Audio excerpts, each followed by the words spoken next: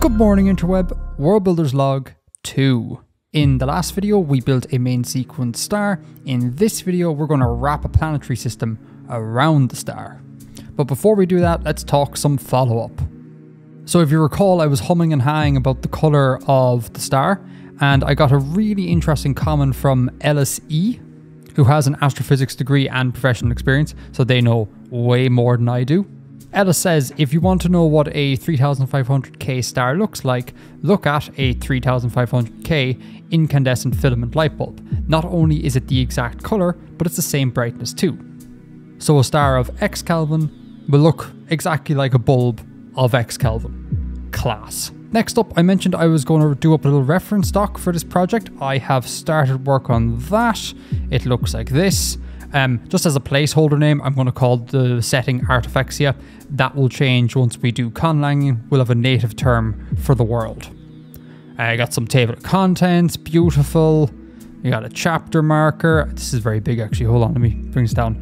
And then we have page 1, which is the sun. So this is what we did last episode, compiled into a neat format. All the red text here is stuff that's either yet to be determined or will need a native term down the road. So if you're interested in checking out this doc, head on over to Patreon, links are in the description, and there'll be a card at the end of the video.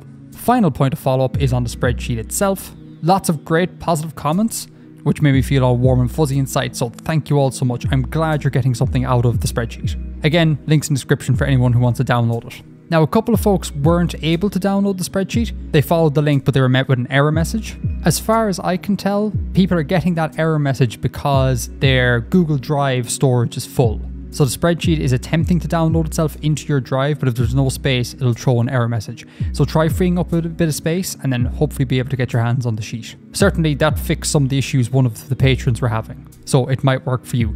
Keep me posted and I'll fix things as best I can. Also, a couple of you spotted some errors, thank you very much, in the spreadsheet. So I've updated them and this is a new version, 1.01. So again, you may want to go and make a new copy for yourself. Alright, I think that is all of the follow-up. Let's get on to building a planetary system. So as always, before we build, let's do a little bit of explanation. Given that one of the goals of this series is to do everything really simplistically, we are going to aim to build a classical planetary system. And that basically is a planetary system like the one we are currently embedded in. So you got yourself a star and a planetary system that is divided into two broad areas, an inner system and an outer system. More on that later. In a classical planetary system, the inner system is full of little rocky planets, and the outer system has your gas giants. And on top of that, the orbits of these various planets tend to be logarithmically spaced. So for example, this guy here is twice as far out as this guy, and then this guy is twice as far out as this guy again, etc, etc. It need not be exactly twice, but that's the general kind of trend. So that is what a classical planetary system looks like. This is not the only type of planetary system. You got like hot Jupiter systems where a gas giant forms in the outer reaches of a planetary system and then migrates inwards into a really tight in orbit, hence the name hot Jupiter. You got systems where you have a whole bunch of rocky worlds packed like impossibly close to one another. You got systems with like giant gaps in the middle. You got systems with multiple asteroid belts. Systems where all the bodies are on really weird eccentric orbits. There's a whole bunch of variety out there. But again, trying to keep things simple, we'll stick with a solar system like planetary system. So all of these stats here, these should be familiar to viewers of the last episode. We already worked those out last time, we just need to input them here again. Here's our first new parameter, the frost line. So the frost line is this demarcation point here between the inner and outer system. It's the point at which volatile compounds like water or methane, ammonia, carbon dioxide, that sort of thing, can exist as ices, where it's cold enough for those substances to be ices. And the importance here is that gas giants go beyond the frost line, rocky planets go starward of the frost line. Now there's a couple of complications here. One, there is no such thing as a frost line. Like every single volatile compound will have a different frost line. Like the point at which it's cold enough for water to become ice is not the same point where it's cold enough for carbon dioxide to become ice, for example. So really there's like many frost lines, but here's where we're world building and not sciencing. So we'll just simplify things and we'll say there's one kind of general frost line and it occurs here. Further, I've never found a formula for the frost line in the literature. The formula I'm using here comes from GURPS Space, which is a tabletop role-playing manual. It's worth picking yourself up a copy. It's great. And in general, like, draws upon established science really well. So I have no real reason to doubt this, but just heads up, this isn't coming from like literature. This is coming from a tabletop RPG manual. Next up, we have this section, the stable orbit generator. And the way this works is that the spreadsheet uses a thing called Bode's law to generate a whole bunch of orbits for your system. And the way that Bode's law works is that it asks you to input the orbit of your first planet in AU, and it asks you to set a sort of spacing factor. So the smaller this number, the more tightly packed the orbits will be. The larger this number, the more widely spaced they'd be. Now it's worth noting that Bode's law, despite being called a law, isn't actually all that great at predicting where planets will be. Like in our system, it works really well for the inner planets, but it starts to fall apart something serious for the outer planets. So much so that people have tried to reformulate the law, but if you look at the craziness here, I can't even begin to scrutinize this. So to keep things simple, the conceit of the spreadsheet is that in this universe, Bode's law just holds. Because there's no reason why it wouldn't, or rather there's no reason that it couldn't for a given planetary system. So keep things nice and simple, just Bode's law holds for all orbits. Now, a couple of points here. For the first orbit, make sure it's beyond this point. This is the point of no return in terms of planets. If planets orbit inside this point, they'll be torn apart by your star. In fact, I would suggest having your first orbit be orders of magnitude removed from this inner limit, just to make sure you're absolutely safe. Any green orbits are orbits that fall in the habitable zone, so you can place habitable planets there. Any grey orbits are orbits that fall beyond the frost line, so that's where your gas giants will go. Specifically, the first orbit beyond the frost line will likely be home to your system's largest gas giant, your Jupiter analog, and the first orbit immediately before the frost line will likely be home to an asteroid belt. The idea being that the gravity of the very, very large gas giant will disrupt any planet that might potentially want to form in an adjacent orbit, tear it apart, and make an asteroid belt out of it. Now you'll note that there's an inner limit here, but I've no outer limit listed. That's because if you're going to do it correctly, determining the outer limit of a planetary system is really, really difficult. It involves computing what's known as the Hill sphere of your star, which is like a bubble of space around the star, whereby if any object were inside said bubble, it would be gravitationally bound to the star. A, that's really difficult to compute, and B, as far as I can tell, such a bubble would be so large as to be kind of meaningless. So I've not included any outer limit, and I'm going to leave it up to your discretion to populate your orbits with an amount of planets that you think is appropriate. I would say maybe 10, 11, 12 maximum. Anything else on that? Oh yeah, these are just orbits, note. So once you've generated a big list of them, you can decide at will to populate them with planets or not. So you could say like, oh, there's a planet here, but no planet here. There's a planet there, asteroid belt here, gas giant here, no planet, gas giant. And you can justify this by invoking collisions, for example, like maybe there was a planet here, but something collided with it, broke it apart, all the debris got scattered, or maybe in the protoplanetary stage, there just wasn't enough stuff knocking around that area to form a substantial body, all that sort of jazz. So basically you have free reign to pick and choose from your list of stable orbits where you want your bodies to go. Once you've done that, you can locate your outermost gas giant, so your last orbit here, and if you input it here, the spreadsheet will generate a debris disk outward of that orbit, basically your system's Kuiper belt. And the way this works is that once the spreadsheet knows where that last gas giant is, it can find an orbit beyond that gas giant whereby if an object were to orbit here, it would orbit exactly 2 times for every 3 orbits of your gas giant. We would say that the object here is in 2:3 mean motion resonance with the gas giant. The spreadsheet will also find another orbit beyond that again, whereby if an object were to orbit here, it would orbit 1 time for every 2 orbits of your outermost gas giant, i.e. it would be in 1:2 mean motion resonance with your gas giant.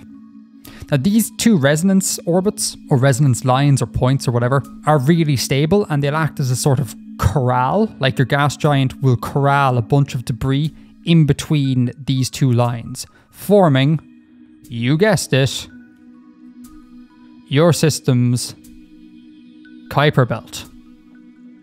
Now the spreadsheet doesn't get into it because it's not really that important, but we'd expect there to be some sort of like significant dwarf planet in and around the 2:3 mean motion resonance point, and another one around the 1:2 mean motion resonance line, plus like a whole bunch extra. But like chances are there's not going to be a whole bunch of narrative action going on in your system's Kuiper belt, so I think it's just fine to say there exists a debris disk. It lies between here and here, and it's home to a bunch of small dwarf planets, notably this chap. Something like that. Okay, if I'm not mistaken, that is the spreadsheet explained. So what I'm going to do now is I'm going to pop in my star's mass that we created last time. Everything will populate, and we'll see that the frost line moves out from where it was. Larger star, or more massive star, frost line moves out. And now what I'm going to do is I'm going to fiddle with the first orbit and with spacing factor until I get a spread of orbits I like. So time lapse, I will see you momentarily.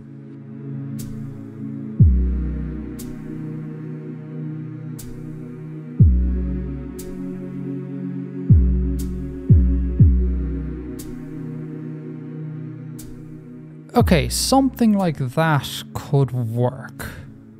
So I think what I might do is I might say that I might leave this orbit blank. This orbit here, I might say that's home to like a Mercury type analog. I'll skip that orbit. Here's a habitable world. Again, probably skip that orbit. Major gas giant goes on this orbit, we'll say. And I also said I wanted 2 to 4 planets, so I've got 3 now, so 1 more would be nice. So let's put a minor gas giant here. And just to bring in a little bit of interest, yeah, let's say that we have an asteroid belt here and another one here. And the justification here is that we're sandwiched in between 2 gas giants. Lots of gravity going on there, so maybe it tore apart some minor objects to form these things. Now, I think Jupiter is at about 5 AU, I think, and I think the asteroid belt is about 2.8 AU in our system. So it's worth noting that the distance from my major gas giant to my asteroid belt here is way more than that. So I think what I'll do to compensate, just to be safe, I'll make this gas giant like major, like a lot more massive than Jupiter. And again, hopefully that will kind of, in my head, it justifies there being a second asteroid belt as well. We just have an exceedingly large gas giant here that just wrecked stuff all around it. So yeah, I think that's good. Yeah, so 47.57 AU for my last gas giant, this fella here. So let me drop that in. 47.57 AU gives me a debris disk from 62 to 75 AU, and we'd expect there to be some sort of dwarf planet here. So I'll make a note of that and stick it in the reference doc. All right, that's that done. Now, this is kind of getting a little bit ahead of ourselves, but I'd like to check this. Whilst our habitable world is indeed inside the habitable zone, which goes from 1.4 AU to 2 AU, so 1.69 is definitely in the habitable zone, that just means that it's warm enough for liquid water to be on the surface of this planet. This planet may still be exceedingly hot or exceedingly cold by Earth standards. And what I'd like to do is I'd like to have it be within a degree or 2 of modern day Earth, such that I can draw on the various Köppen climate zones of modern day Earth, etc., Because, you know, if climate change has taught us anything, very subtle changes to temperature can completely wreak havoc on a planet. So I want to make sure this planet can be made to be about 15 degrees Celsius, which is the average temperature of Earth. So to do that, again, I'm going to get a little bit ahead of myself here. I'm going to go to the planet tab and I'm going to input my star's mass again, so everything populates, and drop down here to physical characteristics. These cells here, in fact, these cells plus this cell play a role in determining the temperature of the planet. So what was where did it orbit? 1.69 AU. So it orbits at 1.69 AU. All right, so it's -3 degrees Celsius on average. Again, that is warm enough for there to be liquid water somewhere on the planet, but like it's going to be a cold, cold, cold place. Let's see if we can twiddle with stuff to get this in and around 15 degrees. So the albedo here, albedo is a measure of how reflective or absorptive a planet is. The scale here goes from 0 to 1. 0 is a perfect absorber, 1 is a perfect reflector. So the Earth is 0.29 here, so it absorbs most of the energy that hits it, but some of it is reflected back. And the greenhouse effect here is how much does the atmosphere contribute towards heating of the planet. If you put in 0 there, you have no atmosphere, so there's no greenhouse effect. 1 is a greenhouse effect equivalent to modern day Earth, and I think it's 200, is it? Yeah, 200 would be the equivalent of the greenhouse effect on Venus. So don't go anywhere near 200, basically. So I'm gonna, by and large, I'm gonna mess with these two to change the temperature, and I may move this habitable world around a little bit to do so as well. I'd like to keep the albedo Earth-like as well, because the albedo is determined by the amount of water on the planet and like the spread of biomes. So like how much of the surface area is taken up with ice caps, for example, will play a role in albedo. Again, I'd like to draw on modern day climate zones, so I'd like to keep this in and around here. So really, I think it's these two parameters that are they're the main source of changing this temperature. So again, time lapse, give me a few minutes and I'll try and get this fella somewhere more conducive. So that was easy. All I had to do was nearly double the greenhouse effect and we're basically in a modern Earth range. Again, I'm willing to go plus or minus 1 degree. Modern Earth is 15 degrees, 14 degrees, suits me perfectly. Now, that is not to say that the greenhouse effect is necessarily twice as strong as it is on modern day Earth. I don't actually understand this scale very well. It comes from this planet temperature calculator from the University of Indiana, and I had a look through the source code of this page and pulled the maths from this section. Again, not entirely sure what the scale is here, but it seems to get decent results. Anyways, in summation, Earth-like albedo, greenhouse effect is stronger, semi-major axis is at 1.69 AU. I am happy with that, and we'll explore more of this page at a later date. Alright, well, that's that. One planetary system done. I am going to head off now and start work on the reference doc. Again, Patreon, links in the description if you want to get your hands on it. I hope you all enjoyed, and until next time, Edgar out.